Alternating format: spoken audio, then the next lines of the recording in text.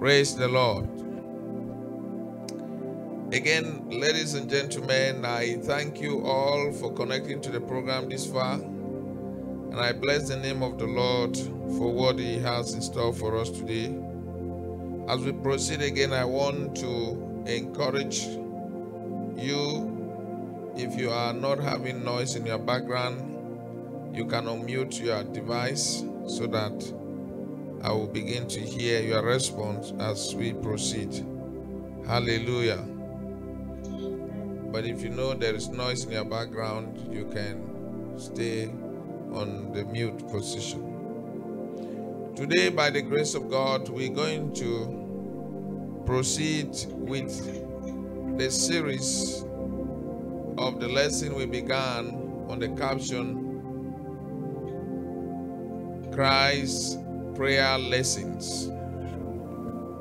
Last Friday we had part 1 as we following the prayer content or guideline or structure set for us by Christ in what we call the Lord's Prayer. So we began with the first word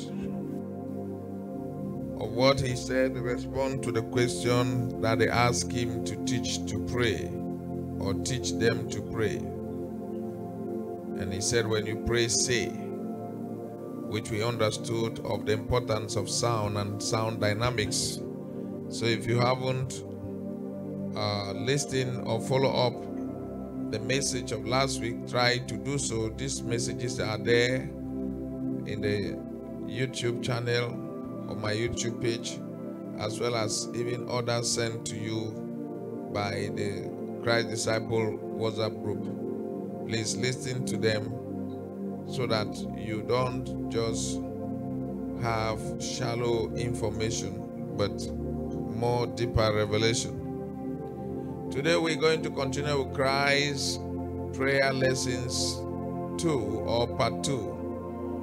And our part 2 is focused on the caption, Our Father. In this Our Father, we will look at it in 2 dimensions. We'll look at it from our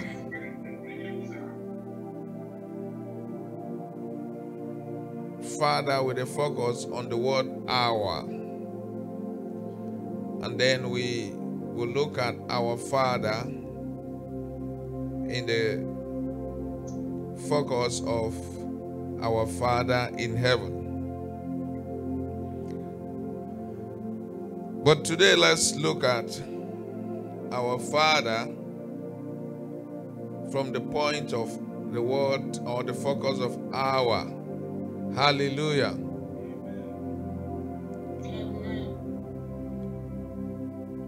So I'm going to read again for us Luke chapter 11.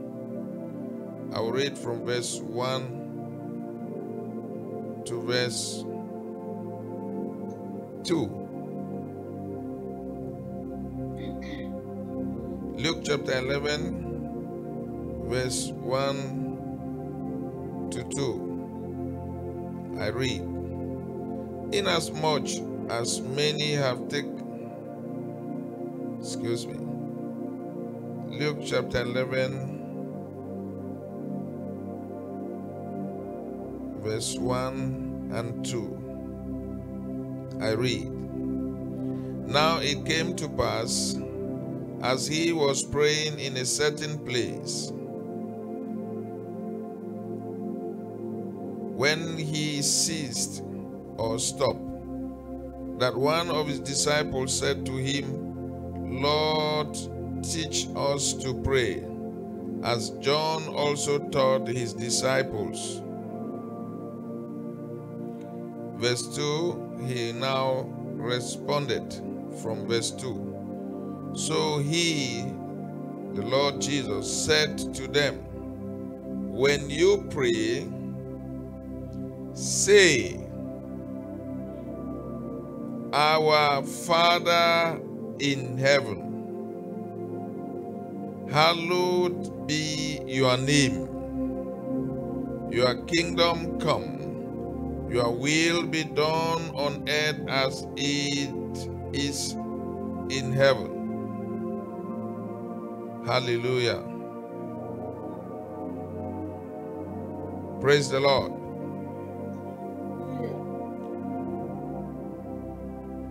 So we want to understand a little bit of what is the mind of Christ, of how and what we supposed to do in terms of prayer protocol. So today we're looking at Christ's prayer lessons part 2 on the focus, or with a focus on the word hour. So he told us when we pray, we say, which we understood to mean that prayer involves speaking out, as we have learned about the importance of sound dynamics. And the first thing he said in the things to say is hour. The first word there is hour. And then you complete it attached with Father in heaven. The first sentence, our Father in heaven. But the very first word is hour. So there's a big lesson there, which is what we must learn today and pray in that dimension as the Lord grace us through the program. Hallelujah. Our Father, Christ is letting us know that in the real approach of prayer, when we come to God the Father,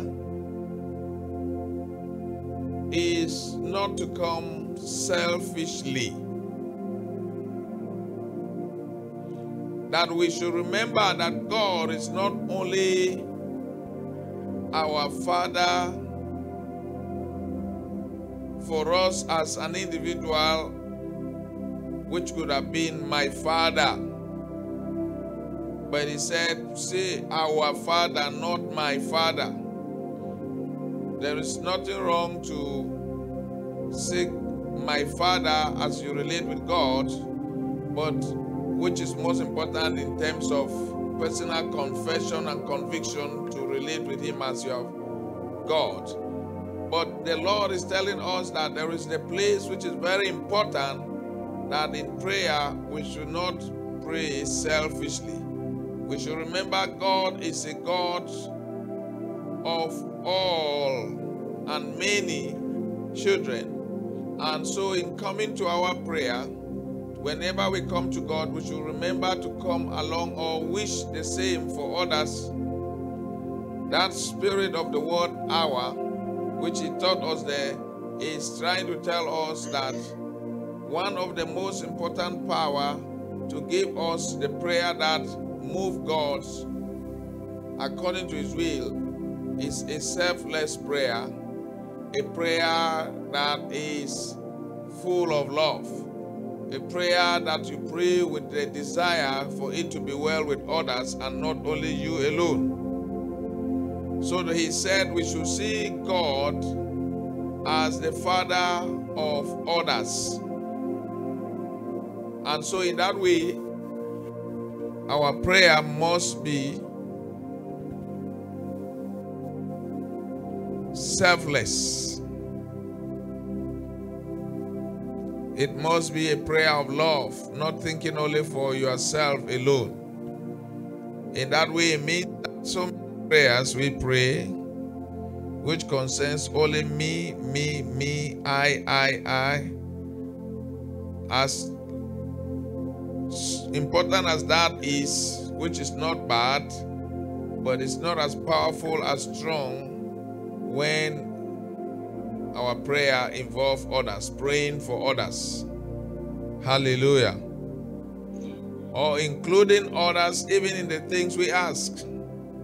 So a lot of breakthroughs will not come. And if some come, they may not come easily and fast as they suppose, if our prayer is full only of our consent alone.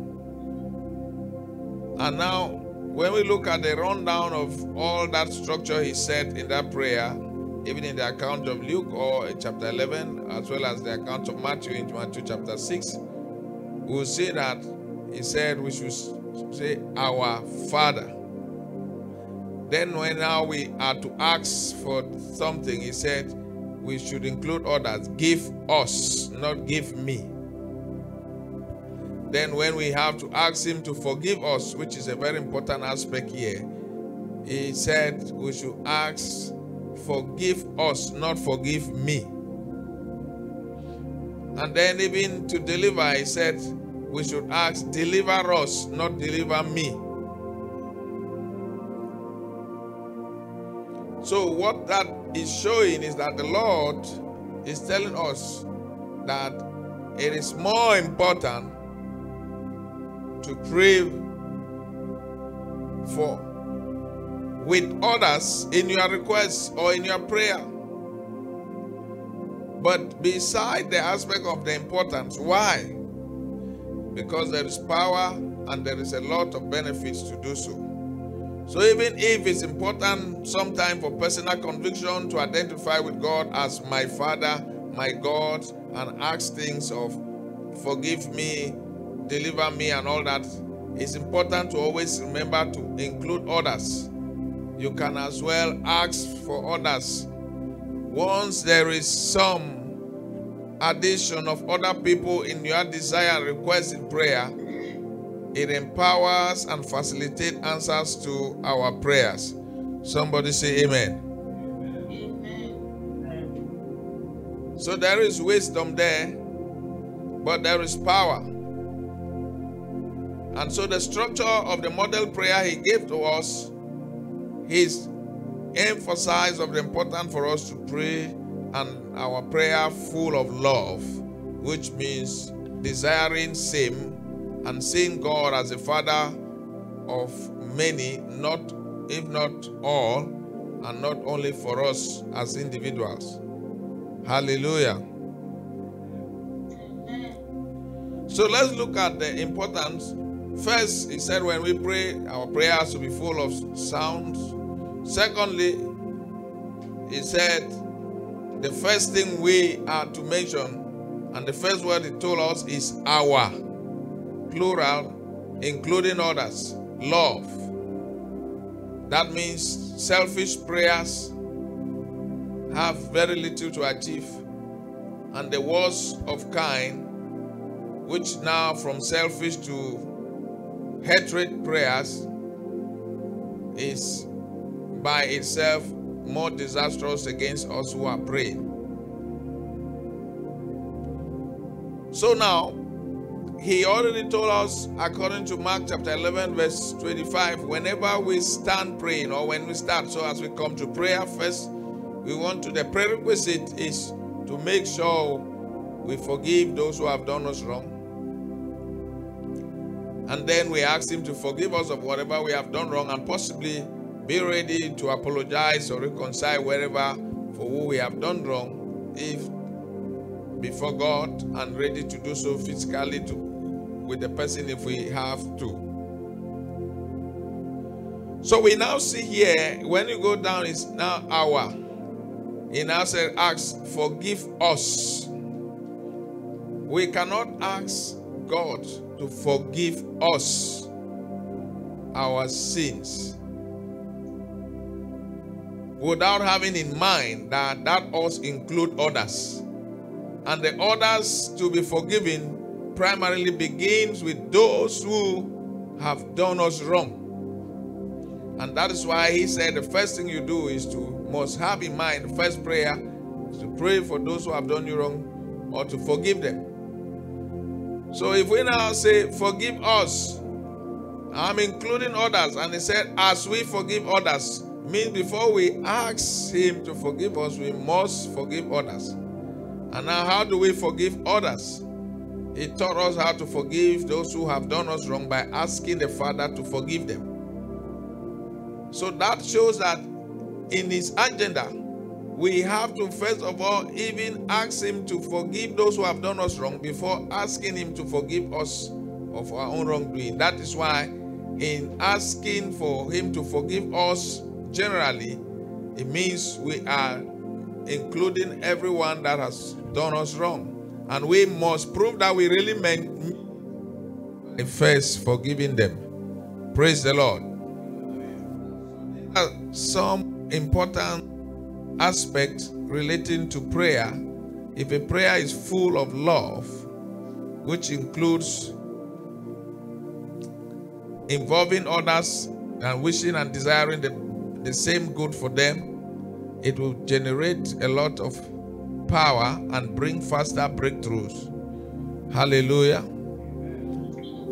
So with this concept of God through Christ in teaching us on prayer, we have to understand that our Father in this context is talking about coming to God in prayer with a heart of love, knowing that God is a God as a Father to all and desire the best for everyone that will come or believe. And in that way, our prayer should be more preoccupied with love. And so this gives us the setting of the fact that there are three major aspects of prayer in the prayer organigram or protocol. Hallelujah. So we have the kind of prayer in the prayer protocol which we can call selfless prayer, which is the main and the most important prayer that Christ wants us to pray. Selfless, love, our Father.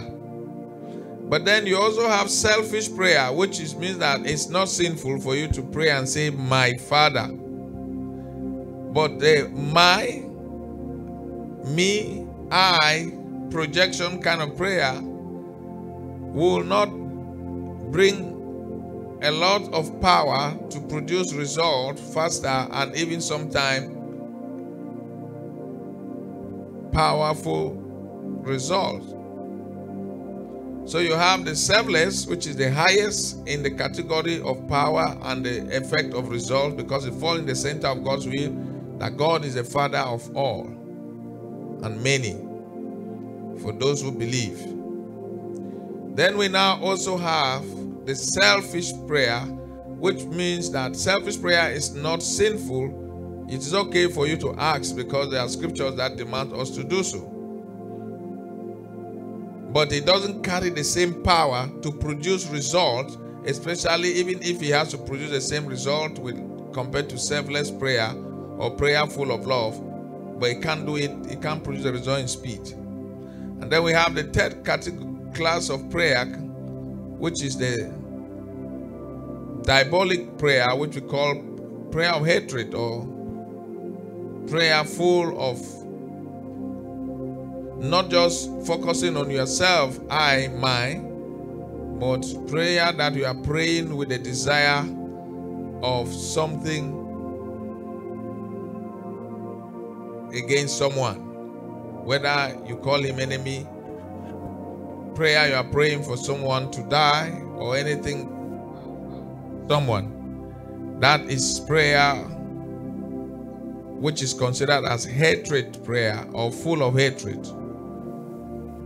That one, first, the highest powerful prayer, and that produces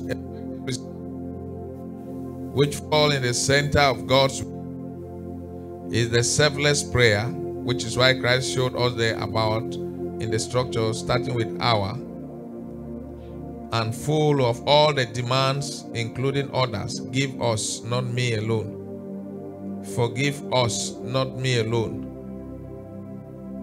Deliver us, not me alone. That is most powerful and most faster to produce results.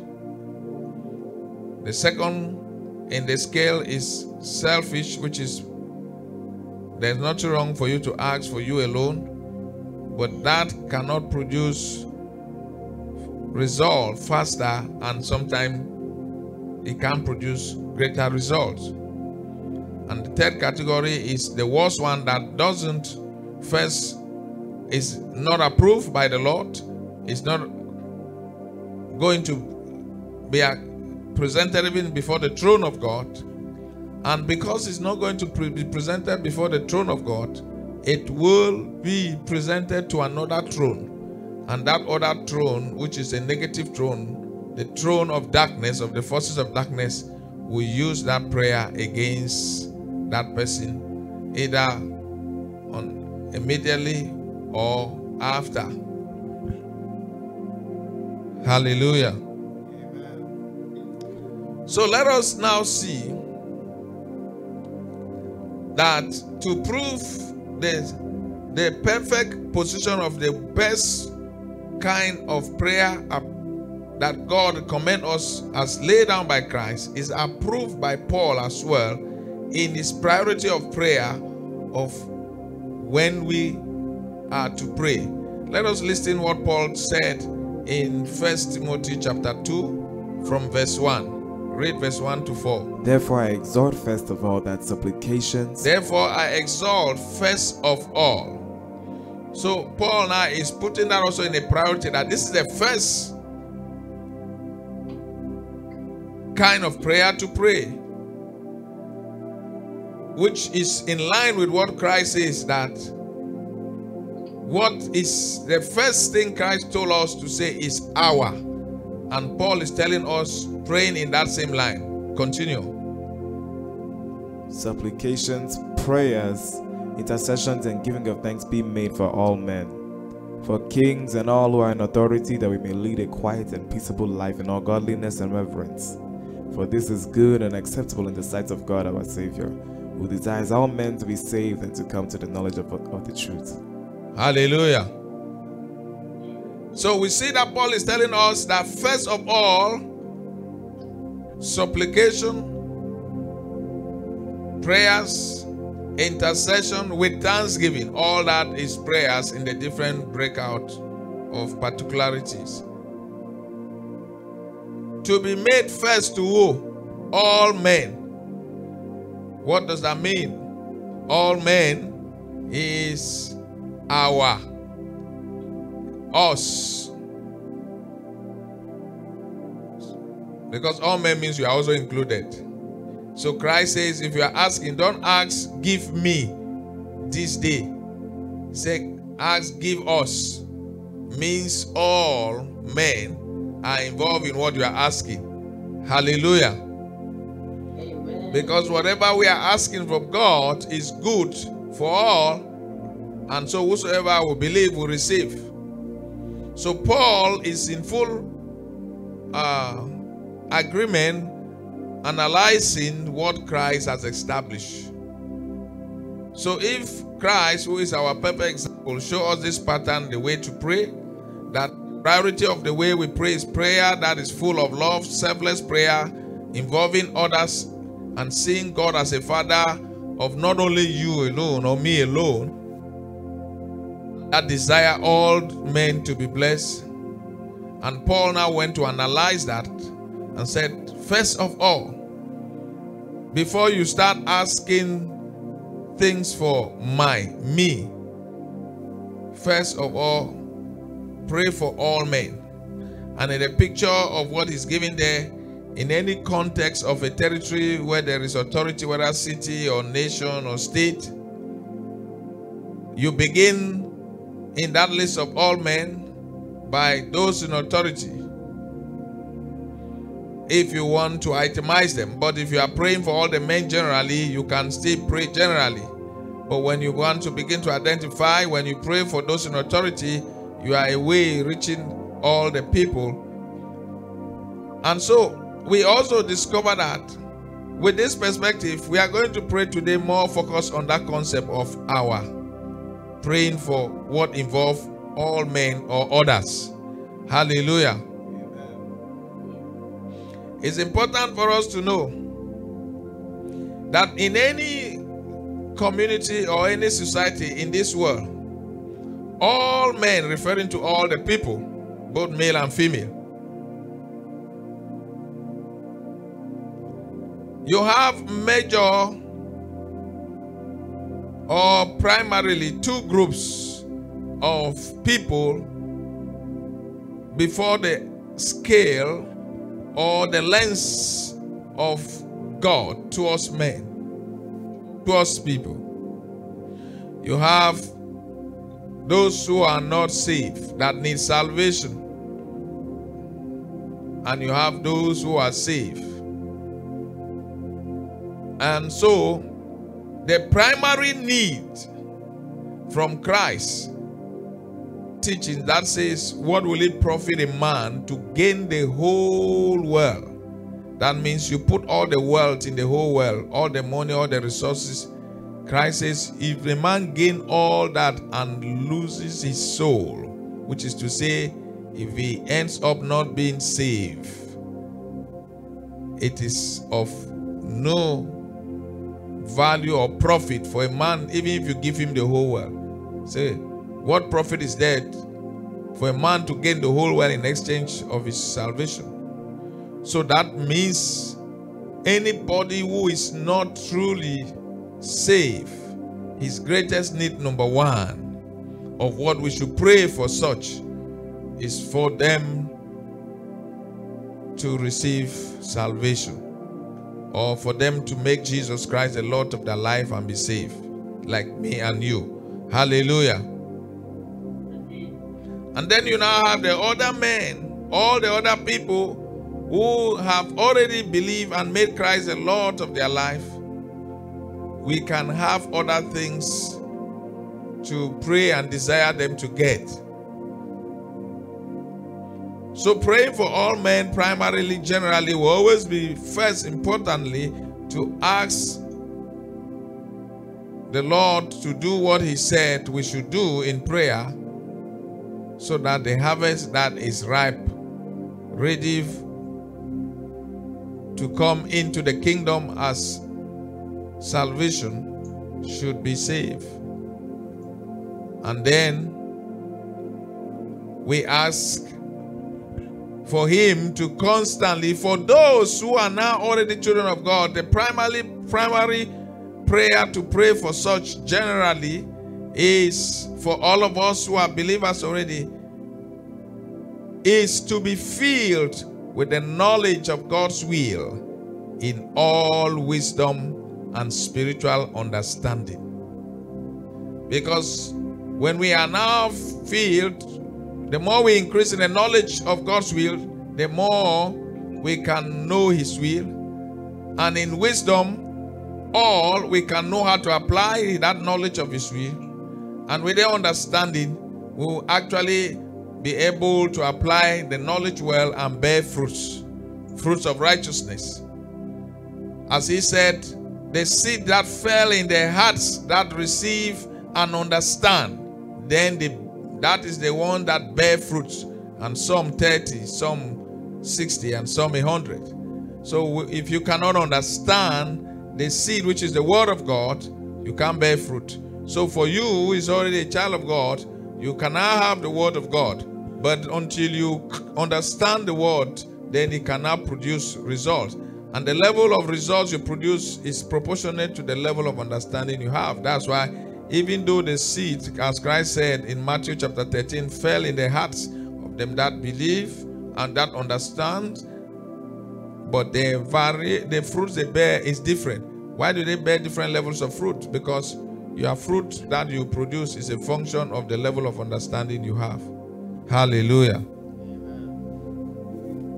Even like we are learning now about the importance of praying selfless prayer. Our prayers should be preoccupied with love, if possible. Most times, the truth, most of the prayer points we have that apply to us individually, sometimes we may not even pray them, but by praying the same desire we have and the same prayer point for others, or praying including others generally, we get the breakthroughs faster. Hallelujah. When you pray and personalize the prayer, they are good for conviction and activation of faith. But it's important in that way, if you are led to pray mostly that way like we do, to always add others in that prayer. other hand, in a certain consciousness of faith and love, most times you may not ask anything for me, I, but you only us, and still have the breakthrough faster than those who are asking the same thing personally for I and my. This is the truth about the prayer protocol. Hallelujah. Hallelujah.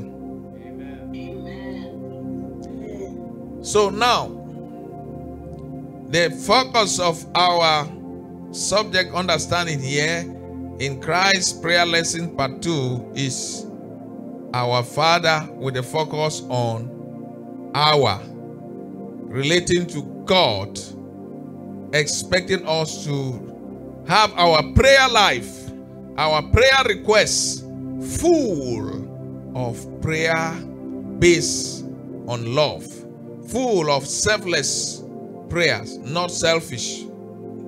That means let our prayer request list be preoccupied, if not 80% plus, with our us, including others, than full of me. Though that is not sinful, but it cannot produce the same power and effect and result faster as the other one. So we should better key for what is the most powerful and important. Hallelujah. Amen. Now, but what I want us to see here is to understand that Christ cannot tell us to, in the primary content and pattern of prayer, to tell us to start with our, including others, if that was not important. But again, if you go, you discover that he also acknowledged that we can ask certain things personally. So there's nothing wrong for you to say, my Father in heaven. There's nothing wrong for you to say, give me this day my daily bread. There's nothing wrong for you to say, forgive me my trespasses. I hope you are understanding that, because I have to balance this so that we don't go to an extreme and start creating trouble. There's nothing wrong for me to say, for you to pray and say, deliver me from evil works or whatever. But it's important that if we are praying this way, because it is the consciousness of faith and the level you are that will tell you how you can hold on which one. You may not easily be that way where you feel very freely peaceful in your heart to always pray our us, asking for others together, and feel you may not have the faith to feel that kind of prayer answer. So you will still, in that leading, flow faster with I, my. But try to not add others in it to make it have a more support of the power of love, because at least you do not pray in that list of prayer only for yourself and your own things. Hallelujah. Now there is a balance aspect on this in the teachings of Christ in scriptures. Number one, let us hear what he said in Matthew chapter 7, for example. Matthew chapter 7, because remember, prayer is all surrounded about asking and making requests, apart from the prayer of praise and worship. But in most cases, in any prayer, whether it's forgiveness, you are asking God to do something when we are relating with God. What he now told us in Matthew chapter 7, verse 11. If you then, being evil, know how to give good gifts to your children, how much more will your Father who is in heaven give good things to those who ask him? Praise the Lord. So he said the Father is ready to give good things to those who ask him. So in that case, you are free to ask him. You can ask him personally, and he will give you. Hallelujah. Amen. Hallelujah. So when you ask him, to give you whatever good thing you are asking, you are still praying according to his will. But let me help us to understand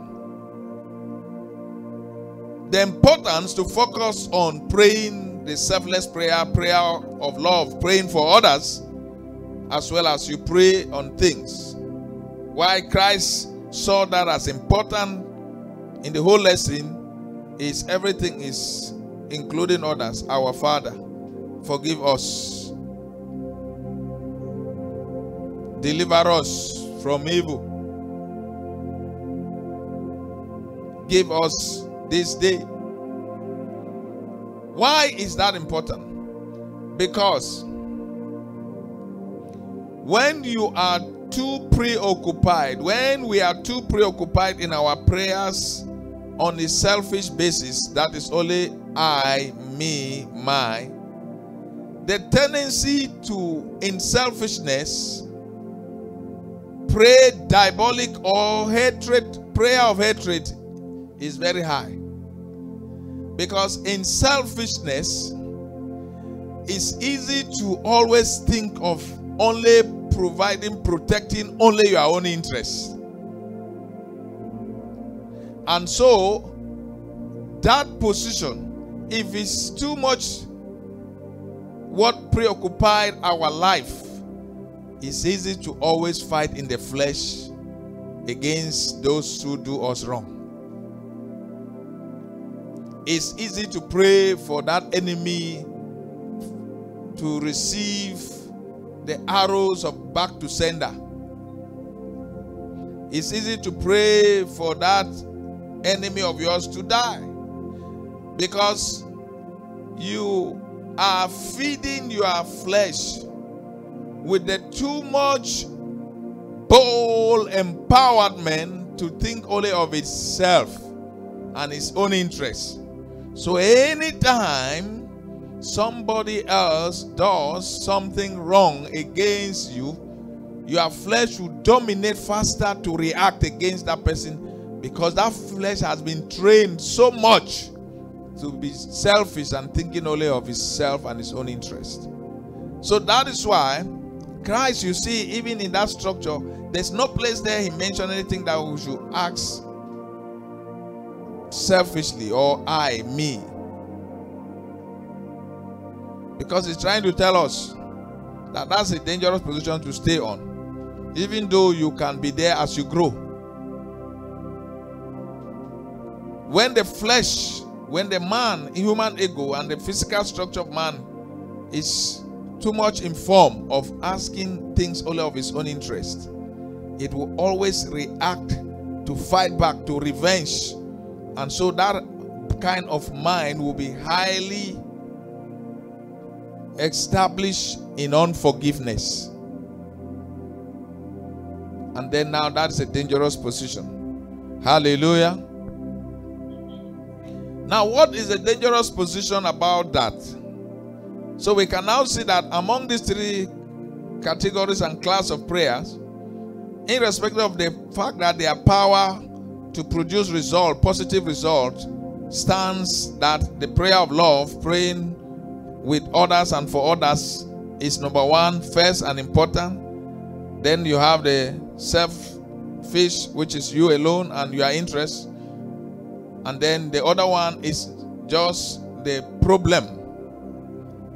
Let me now help us to understand that the prayer of hatred, which is any prayer against any man, no matter what the person does against you, once you pray or desire it against the person, you are actually praying the prayer of hatred, and you are actually in the terrain of the devil by that kind of thought. Then talk less of discharging the energy in prayer. And if you are in the territory of somebody, he must have power to control you. When you are operating in the realms of darkness, the prince of darkness must control you. When you are operating in the realms of light, the prince of light must control you. So the prince of light is Jesus the Christ, and by the Holy Spirit leading and guiding and controlling. The prince of darkness is under the leadership of Lucifer, the devil, and his network. Now, everything that is contrary to the love of God falls in the zone of darkness.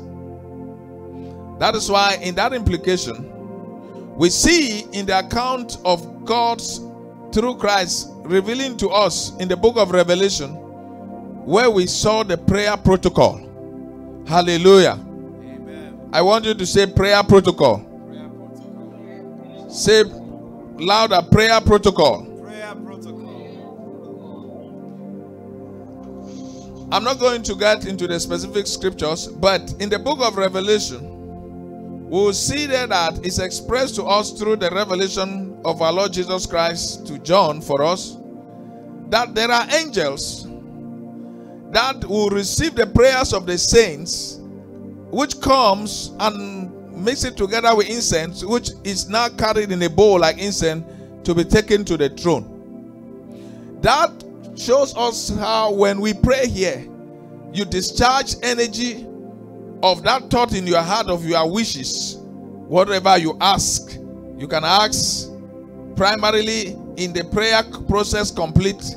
You put energy on it. We have learned that about sound dynamics. And when you discharge it, you have just said words. In heaven or in the realms beyond the physical, they are carrying it like a material thing in a bowl. Hallelujah. Now, the angels are carrying this to go and present to the throne. So you see, the fact that we pray in the name of the Lord Jesus doesn't mean that prayer just gone and is in the hand of Jesus. That is a protocol. The question now is, in that picture of the book of Revelation, those angels that will carry that prayer of the saints, are you a saint? Of course, everyone that believes in Christ, a disciple of Christ, is a saint. Your prayers are being carried by this angel. That's the revelation of the protocol of prayer. Now, the angel is the angel of the Lord Jesus Christ. So which throne is he taking it to? He's presented to the throne of the Lord Jesus Christ. Hallelujah. Or to the throne of the Father, where in the account of Revelation we see that there is the Father seated on the throne and the Lamb also on the throne that was laying, referring to Jesus the Christ. So the angel of the Lord Jesus Christ, or the holy angel of God, cannot carry a prayer request in that bowl to the throne of the Lord God of who is love, if that prayer is against love. There will be contradiction. It can't enter. God is love. The throne of God is love. Everything with him on his own is love. The angel is to carry our prayer to present to that throne. If that prayer is against or contrary to love, it cannot stay on that throne. It cannot be presented there, and therefore the angel will not take it. But now, here on earth, you have discharged the energy. That enemy that wants me to die, let him die. For us, you spoke by words. The revelation proved to us that it is not words there. Hallelujah. Amen. Now, when you have discharged that energy in that prayer, remember as I taught us about the scientific formula of MC E equals to MC, which is energy equals to mass time. We saw that what? The energy will be materialized. So if we discharge the energy in prayer, it will be materialized, captured. That is why we see that the angel, they said, is the prayer the prayer of the saints that as incense. The same like you have material incense here, but it may be according to their standard in the celestial position. Now, if that prayer, as is living, as you have released that discharge, it has gone, and the material element that the prayer is, or the what I can call the astral element, or the celestial element that it is in that celestial material, if it's not received by the holy angel, because it did not verify love, is it going to disappear? Hallelujah. You will understand that if it's not received by the holy angels, because what refused the prayer not to enter in that bowl in that hand of that angel is that that bowl is full of love. So anything with an iota energy discharge that is contrary to love cannot enter there. That prayer materialization, or that astral element of that prayer, must go to another kind of angel. Hallelujah. So now, the simple analogy is that there is also another throne. What is the opposite? This throne is love. The other throne is hatred. And the one is opposite to another. Love is the opposite of hatred. Hatred is the opposite of love. And remember, hatred, I said, is a twin brother and family, husband and wife with anger. And the family of their children is bitterness, unforgiveness, and the rest, all that. Grudge and so on. Now, so it will be carried by, it will go to the angel. There will be an angel on the opposite throne that prayer will be accepted, will be taken. And so it will be used by that camp. And the primary use is that what? It will be used against the will of God for man, beginning with that man would send that energy. Hallelujah. So this is why now that energy captured, which we have discharged in that prayer, is used, is captured and stored. Because if they give you something, if they give you a certain material now, you collect it, you can keep it, you can save it, you can store it. If you are not going to use it now, you can use it sometimes. Is that not true? So anytime we discharge any energy in prayer from our thoughts contrary to the love of Christ, any prayer with any thought of grudge, hatred, unforgiveness against anyone, that's where it's going. And it's always captured. And if it's captured by the other altar, it will be stored with the name of the man who sent it. If they don't use it immediately, which will be used to against you, against mankind, if they don't use it immediately, it's stored. They will use it when they need it. Hallelujah. So now, when a high satanic agent is against you, and he consults his spiritualist or his priest or satanic priest or whatever occultic master, those are things that they check.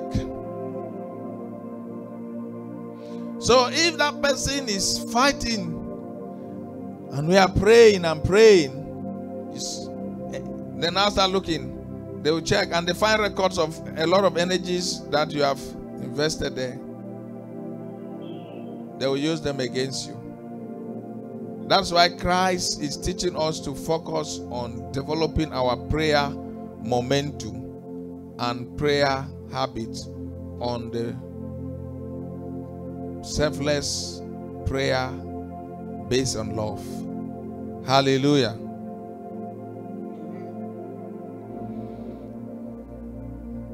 There are other positive and more plus things that follows anything you do in love with the love of Christ. So the list is unlimited. But besides, this is what Christ told us in the structure as teaching us the lesson of prayer. It's His word I'm presenting, not my words. So let those who have ears, let them hear what the Spirit is saying. Somebody say amen. You do not lose or lost anything when you pray for people, for others. And one of the quickest investment to get breakthrough in certain particular prayer need we have is to pray for someone you know that has that same need. Lift up that person, praying on that need, whether by supplication or intercession. So in this perspective, we are going to pray for others. So it's good also, let me help to define to us and clarify certain aspects. Let's read Philippians chapter 4, verse 6. Be anxious for nothing, but in everything by prayer and supplication with thanksgiving, let your requests be made known to God. Hallelujah. The word of the Lord through Paul said, in everything. So nothing is excluded to be prayed for. The only thing, let it be done in line with what Christ has established. In everything, by prayer and supplication, let our requests, let your requests, so you are free to bring any requests as your personal requests, but like we understood, always involve others, even if you don't have any specific person. Lord, bless me with this, and those who are in need of this somewhere. If you know some, you mention.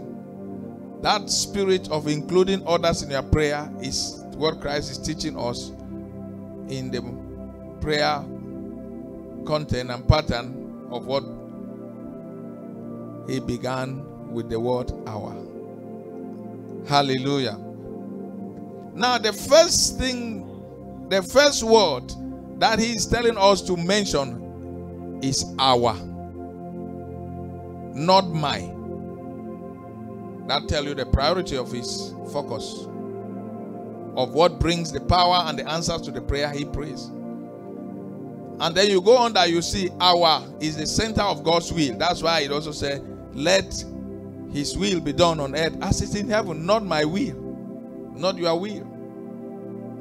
So we will now go and see the same dimension now goes why our prayers should be focused more on God's will to be done, not our desire, which is contrary to His will.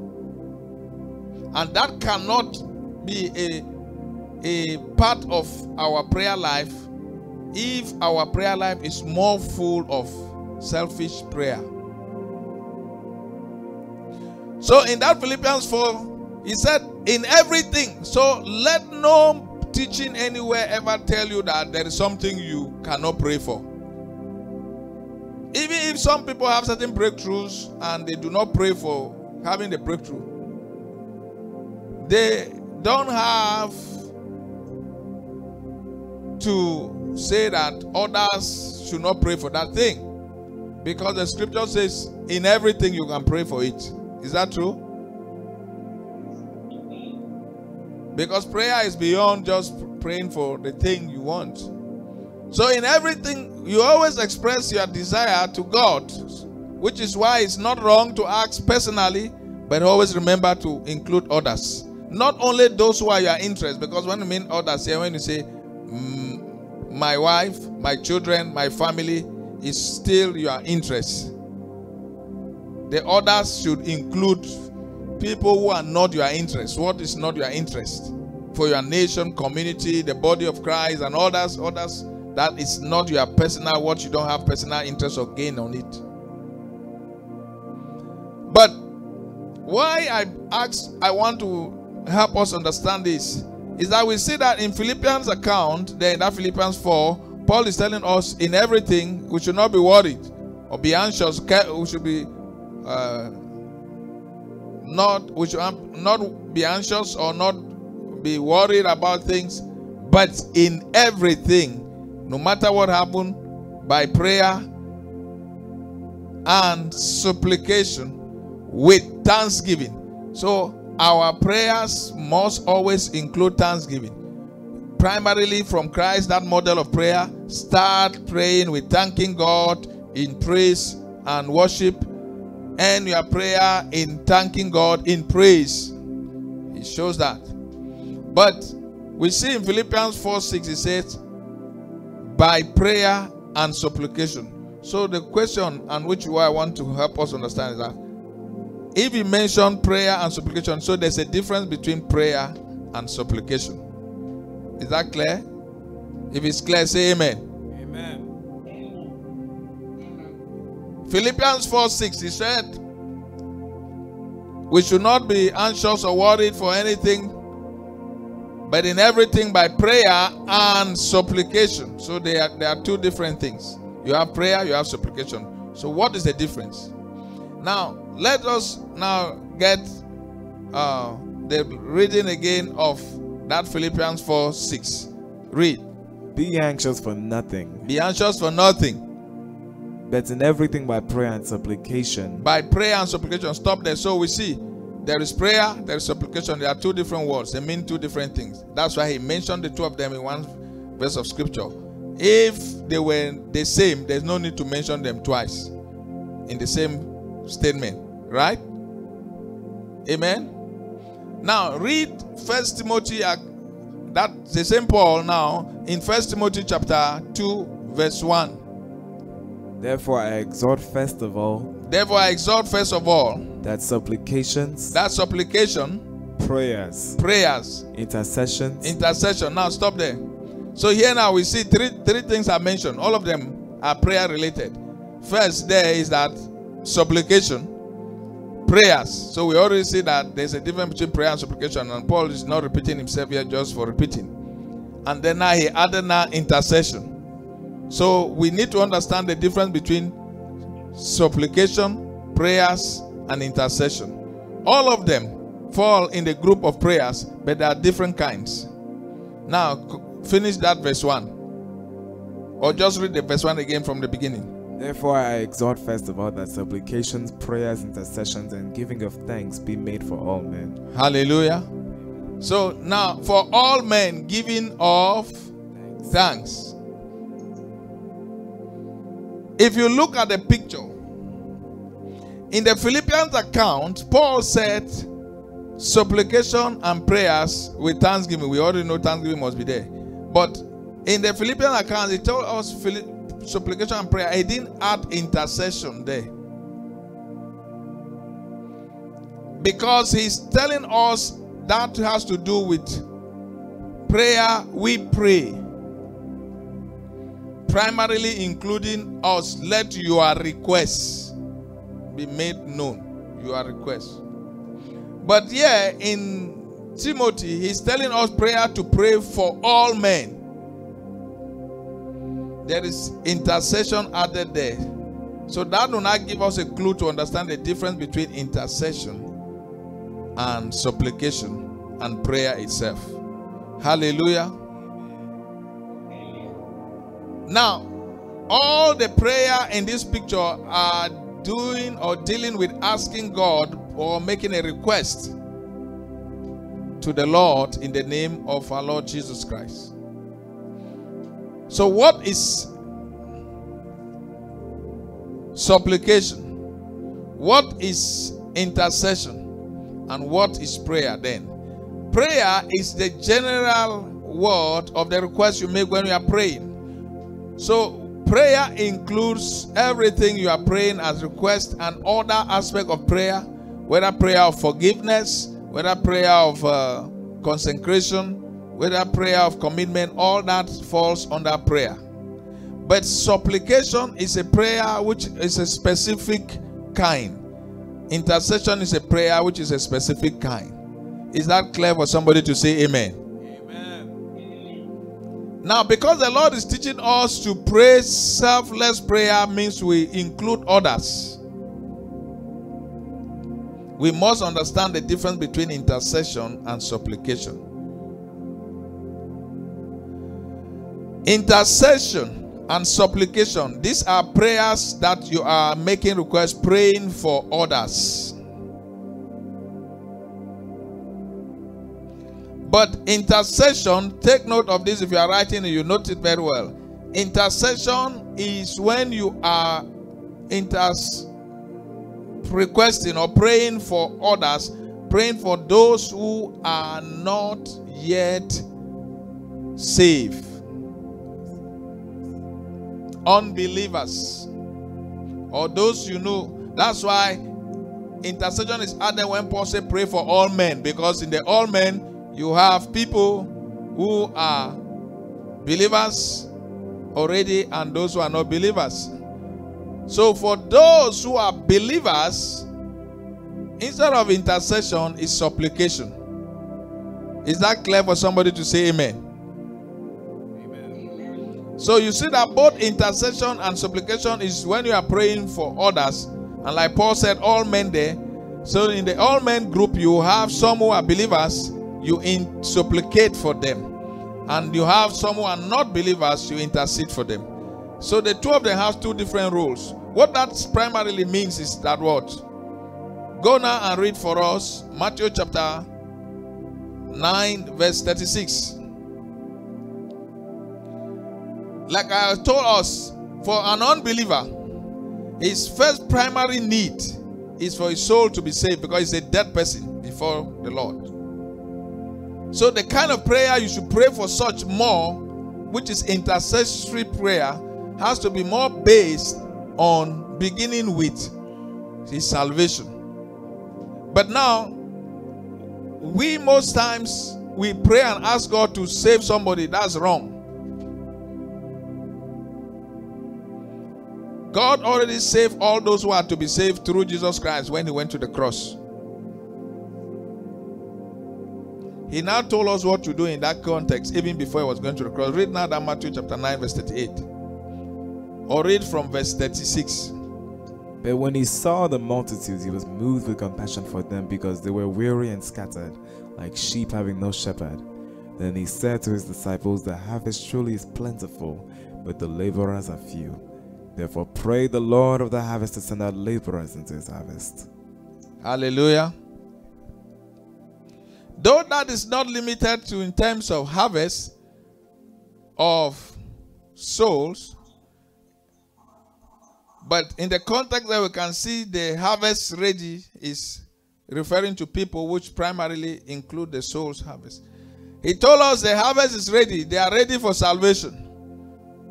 But what you do is that you pray. You pray to the Lord of the harvest. Though he is the Lord that has the harvest, he's not going to harvest them without your prayers. So now, do we now see why Christ is telling us to focus on praying for others? Imagine that Jehovah God himself, the Lord of the harvest, there is him, and the manifestation of that is the Holy Spirit. So actually the day the Holy Spirit came, during the day of the Holy Pentecost, the harvest was overripe from that day to be harvested. Christ was saying he was already ready, so he was now finishing the work. Once he now sent the Holy Spirit, harvesting starts. So that's why the Holy Spirit has to come to be the one to convict people to be saved. But now imagine what Christ is telling us there. He is the Lord of the harvest. He is the one that has the harvest. Yet he wants the harvest to be safe, but he cannot go and save that harvest if you do not pray to him for that harvest to be safe. And now, if our prayer life is preoccupied with selfish prayers, do we now see how much God cannot do certain things which he has programmed by his word if we do not pray for others? Yes. The Lord of the harvest, he is his harvest. Yet he said you have to pray for him. to send some laborers for that harvest to be harvested. Now, what will that be to that man who is praying that prayer to the Lord of the harvest for that harvest to be safe? Will that Lord of the harvest not reward that man? Yes. But that man stood there and prayed, only asking that Lord to give me this, give me that, give me this, give my this, that. He will only receive any answer to that request based on the merit of what he can, and much of our own ability cannot produce enough, because there's still always a lot in our life that is not qualified. But the one you pray for others, which is a prayer of love, the Lord of the harvest will reward you, because it means that every one soul that is saved because of your prayer, there is what Christ called the reward of the whole world is not equal to that price. You are partaking of that blessing. So this is why when we pray for others and include us and many others in our prayers, it's easy to get a lot of breakthroughs in our lives, even in our own individual needs, than what we get when we pray for ourselves only. But above all, it helps you to see and express the compassion for others, so that you don't go and pray hatred prayer against someone who hurts you. Because your tongue, your mouth, your heart is preoccupied praying for others. Hallelujah. So intercession is when we pray for others. That's why when we pray for community, nation, we intercede, because there you are making a request involving what is not specific for the believers. But once it's addressed, like that Philippians account, Paul was actually addressing to the believers on coming to God with their request. And so since they are believers, mostly they will have, even if they are praying for other believers, it will be supplication. Hallelujah. Amen. And like as I explained, every believer primary need you pray for should be to pray according to the teachings of Paul still, and many other teachings in that line in Colossians chapter 1 verse 9. Read Colossians chapter 1 verse 9 and 12. And after that, I will want us to make our heart to pray. We're going to pray today for others more than we pray for ourselves. Hallelujah. Read Colossians chapter 1 verse 9 to 12. For this reason, or just read Colossians chapter 1 verse 9 and 10. For this reason, we also, since the day we had it, do not cease to pray for you, and to ask that you may be filled with the knowledge of his will in all wisdom and spiritual understanding, that you may walk worthy of the Lord, fully pleasing him, being fruitful in every good work and increasing in the knowledge of God. Hallelujah. Amen. To walk worthy of the Lord, to fully please him. All that Paul in that prayer subject is making us to know, for a believer the primary need to do the will of God is for him to be filled with the knowledge of God's will in all wisdom and spiritual understanding. Because it's simple. If I'm current in the knowledge of God's will, I'm having the wisdom to apply it, understanding the application of the other wisdom, and having understanding, how everything I do will bear fruits, because there's understanding. And that fruit will be fruits of righteousness, will be pleasing God. I'll be walking in God's will, fulfilling God's purpose for my life on daily basis. So primary need for anybody, once you want to pray for people, check with the Holy Spirit in your spirit. If the Holy Spirit confirms that that person is a believer, that's the main need he needs. Even when we give people things, for a believer, if he is filled with the knowledge of God's will, by your prayer, you are praying that prayer, he can get all those things you can give him materially, easily. Because the knowledge of God's will in all wisdom and spiritual understanding is what helps us receive anything we need from God and walk in God's will. Hallelujah. So for an unbeliever, primarily, first thing is salvation. Ask the Lord to send laborers. Don't ask the Lord to save them. They are saved already through Christ. What remains is for them to get the message and believe. Whosoever believe and confess Jesus Christ as Lord, and that God raised him from the dead, shall be saved. So Cornelius now wants to be saved, but he needed a laborer to bring to him the word of the message of salvation about Jesus who has died and resurrected. The angel came, the angel cannot get him saved because the message for salvation is not committed to angels, it's committed to man. So now the laborers here in the picture plays two roles. That prayer, even Cornelius' prayer himself, brought him the angelic laborer first. The angel came to him. The angelic laborers will go and clear away certain aspects where there are demonic spirit or forces involved resisting that. But all of them are laborers. Then the human laborers now must be the one to present the word. So though the angel is present, though the angel has cleared the way of any other angelic resistance or demonic resistance, Cornelius cannot be saved until there is a laborer who is a man that will bring the message of salvation. The message can come in our day-to-day through social media, internet, YouTube, phone, television, whatever. The important thing is that that message must be received, believed, confessed for the person to be saved. But not that God should save him as if God has not saved him. Christ did not say, go and save him. He said, go and pray to the Lord. And he will send you. If you pray, mostly he will send you. Or he will arrange. But now this is very important, because Paul had told us the first and most important thing, which is in line with what Christ is teaching us, is to pray for all men. And part of our life benefits is the things we give. And one of the primary things we give is our spiritual energy, which is praying for others.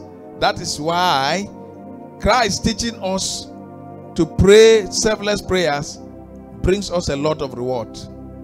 Because there are three main things we give in life to be recorded in our account in heaven that result to our blessings here on earth. One is our time you can give to help somebody. Two is the spiritual energy you give by praying for someone or people. And more powerful of that, when their prayer, fasting is also added. And three is your material or financial resources. So look at it. If our prayer anytime is involving others, praying for others, don't you see that we are giving our energy? It's recorded in our account. Hallelujah. Now, an intervention to our life in whatever we request from heaven is based on what is in the record of that account. That's why a life which is void of selfless prayer, which is full of selfish prayer, will be having almost little or nothing in his account for intervention. So when he requests certain things, he may not see them. Or if they are coming, they may come very slow. Hallelujah.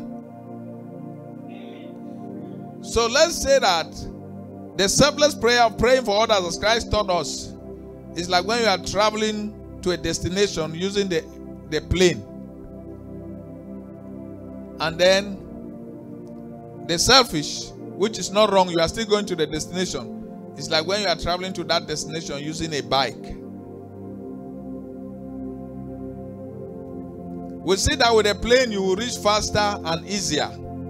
That is why the prayer of love is more powerful. The bike example here, it will take a longer time. It will meet a lot of maybe armed robbers on the way. It can stop. That's why you may not even have it.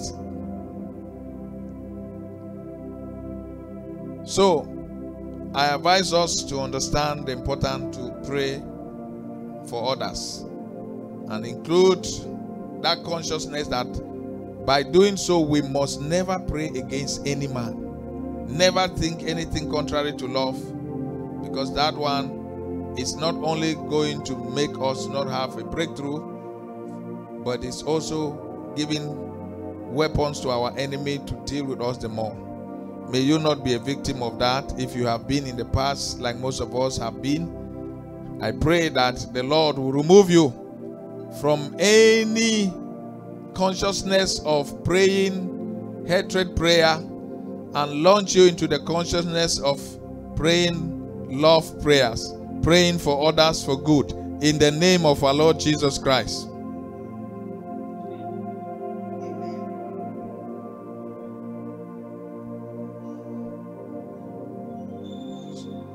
So, that is our focus for today. Christ telling us to pray selfless prayer, prayer full of love, praying for others. And Paul told us, first of all, it's a priority. So, prerequisite in prayer is number one, as praying, forgiving your enemies, which you do by asking the Father to forgive them. And alongside asking God to forgive you for whatever you have done wrong with someone, and be willing to apologize when there is need to. And then now you start the prayer by including others. In every prayer, thanking God in praise, worship, ending with thanking God in praise and believing God. By the next program, we will look at our Father in heaven. That one is a position of Father in heaven, is a position of God telling us that when we come to pray, we should see God as our Father.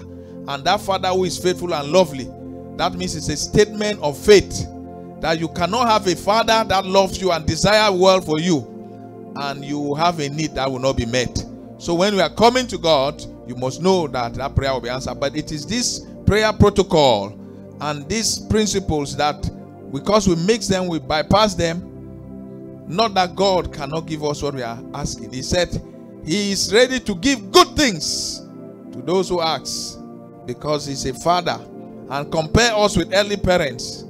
But the reason is we cannot get anything if the prayer, the angel, as I've told us in that protocol, does not present it to the throne.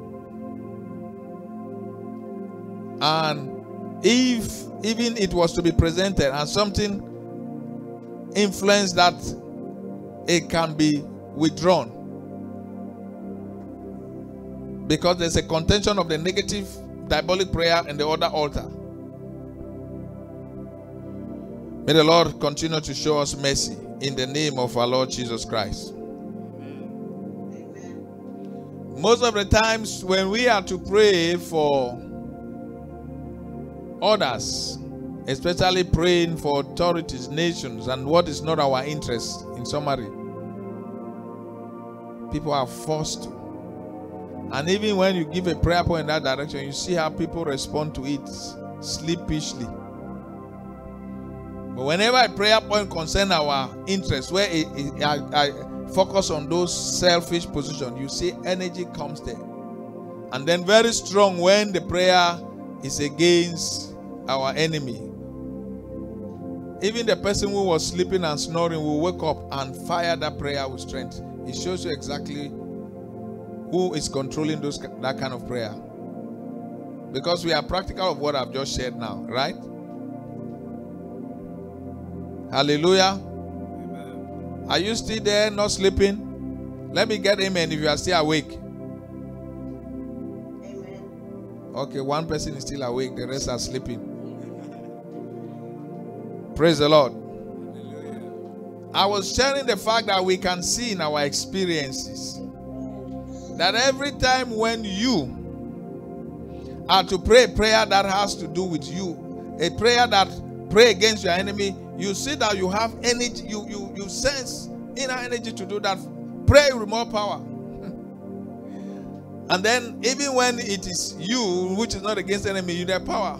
But one is to intercede or supplicate for someone, especially for someone who is an enemy, asking God to forgive him. That one will pray. We'll see that sometimes even something in us is telling us that we should even sleep and not pray.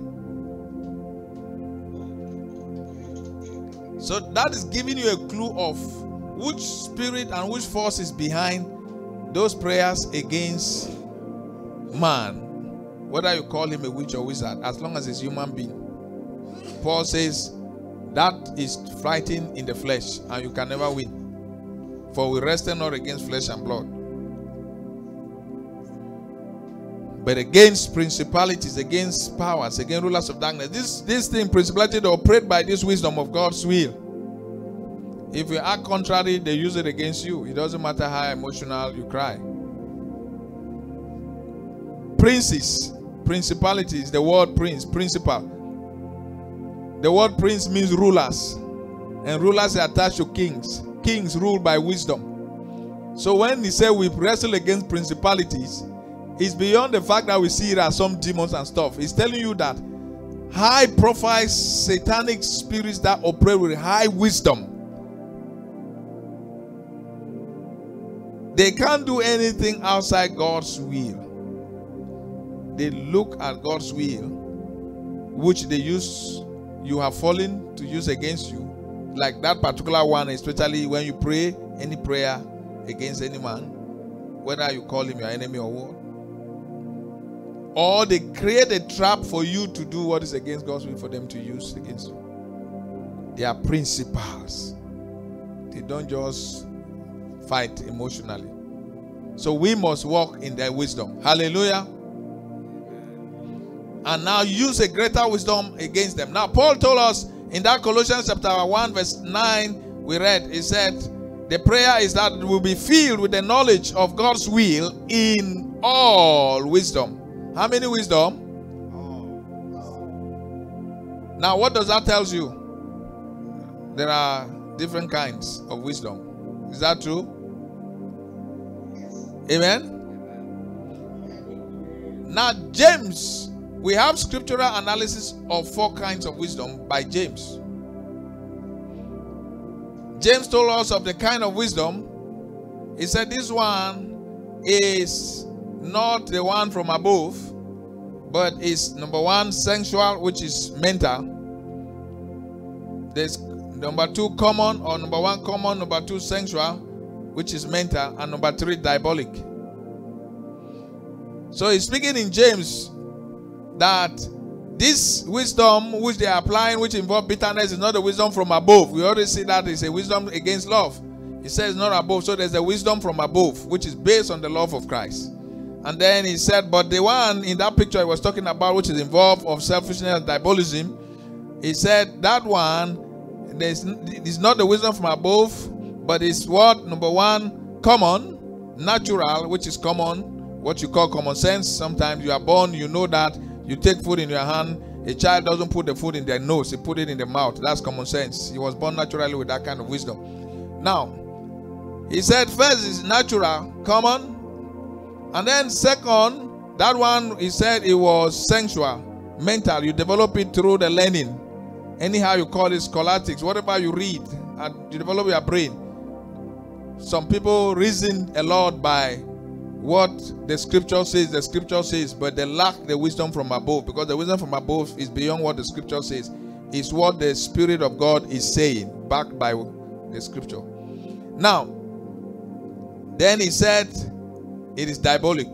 So if Paul told us to pray that we should be filled with all wisdom, and James now showed us that there are 4 kinds of wisdom there, that means Paul is expecting us in that prayer to be filled with these 4 kinds of wisdom, at least from scriptural analysis. Is that true? Amen. Amen. Colossians 1:9, in the prayer, Paul is praying for the saints. He's praying that God will fill us. You should pray for God to fill you with the knowledge of his will, number 1, in all wisdom. So biblically, we are able to analyze all wisdom, at least 4 of them. The wisdom from above, which is the wisdom of Christ. The wisdom which is natural, common sense. The wisdom which is sensual, your academic ability or development of your brain through any form of studies.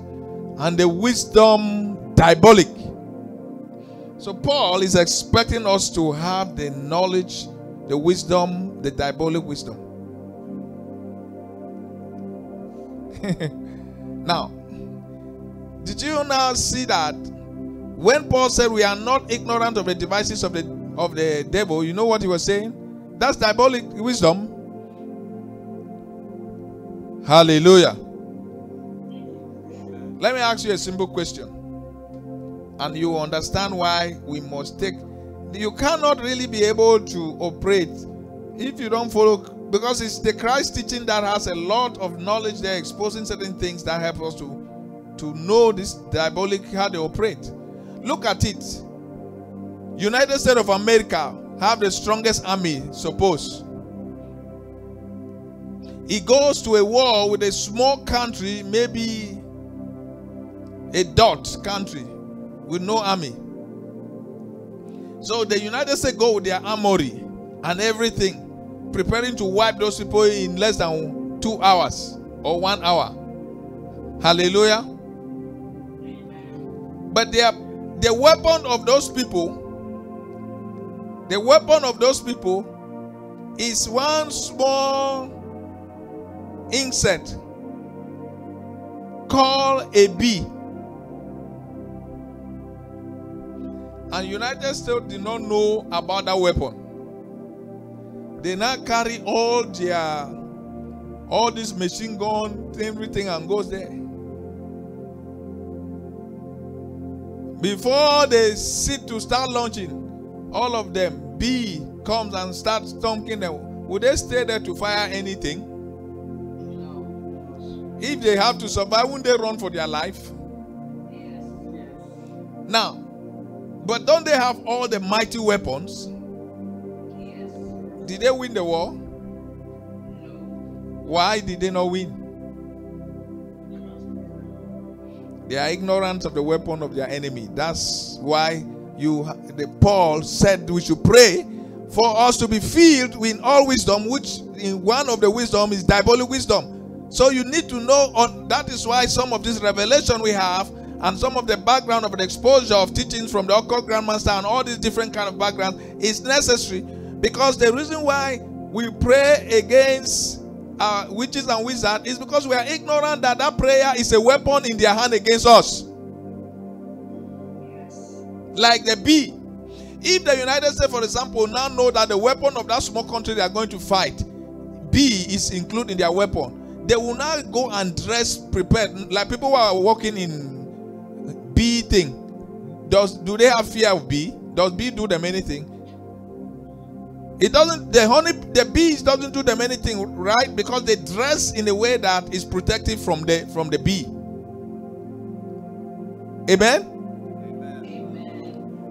Because they know. So if now you imagine that these United States have all this armory and weapons, because they didn't know that people, they have that weapon, they will not dress in that way, so they cannot escape.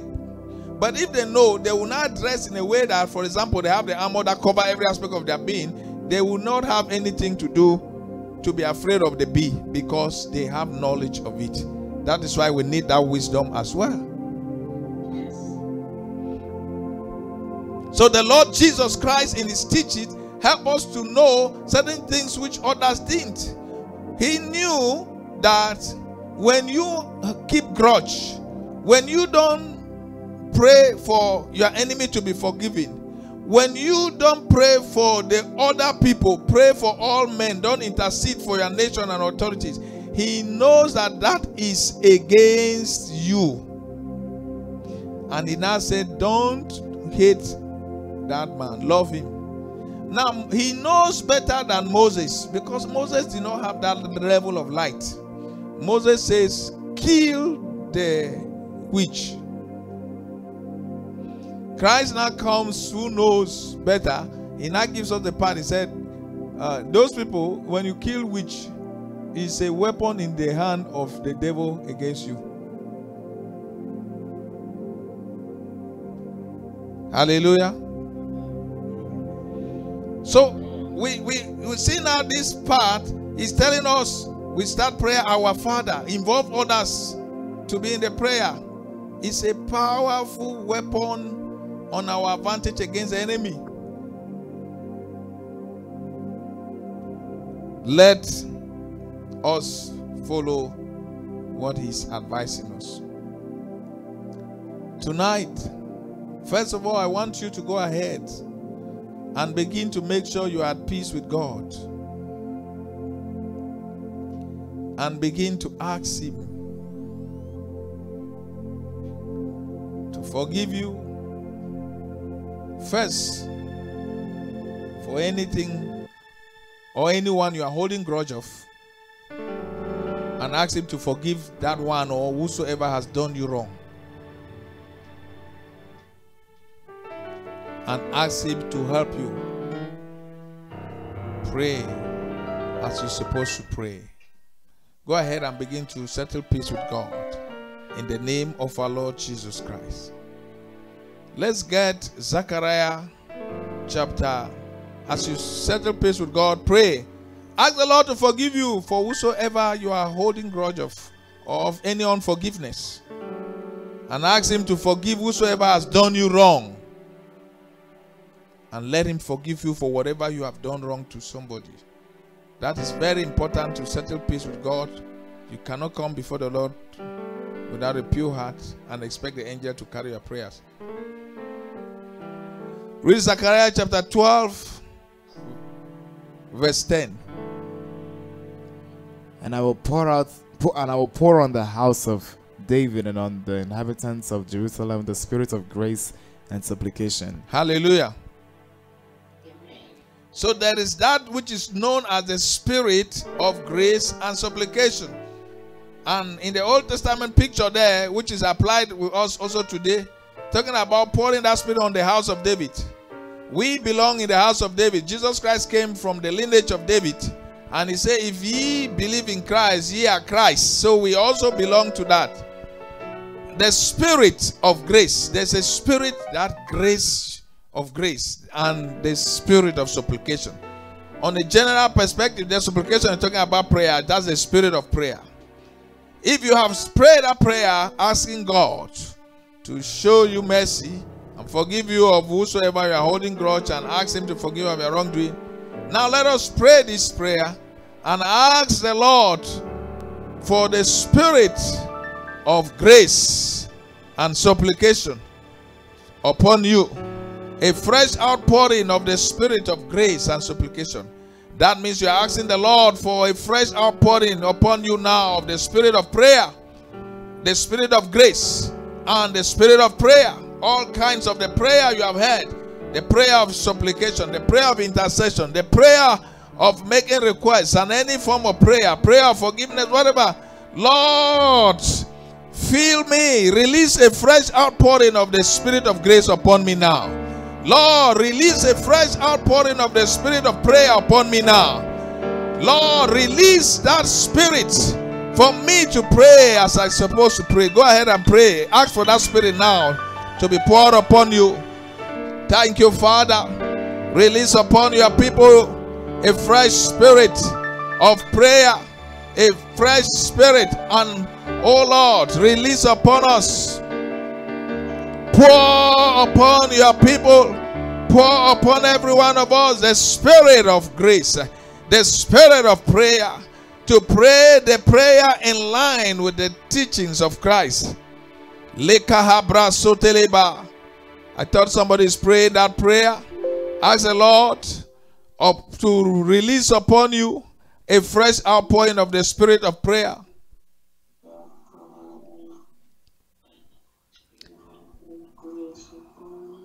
Thank you, Father.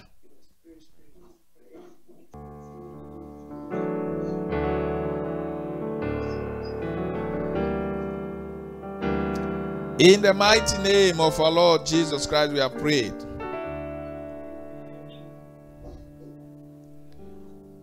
Paul says, pray for all men. We want to begin by the prayer the Lord Jesus told us to pray according to Matthew chapter 9, verse 38. Pray for the Lord of the harvest to send forth laborers to His harvest. Every unsaved soul in any part of this world, wherever they are, within and around you, we're going to ask the Lord of the harvest, Lord, in the name of the Lord Jesus, send forth laborers to every unsaved soul wherever they are. for salvation, to minister salvation for them.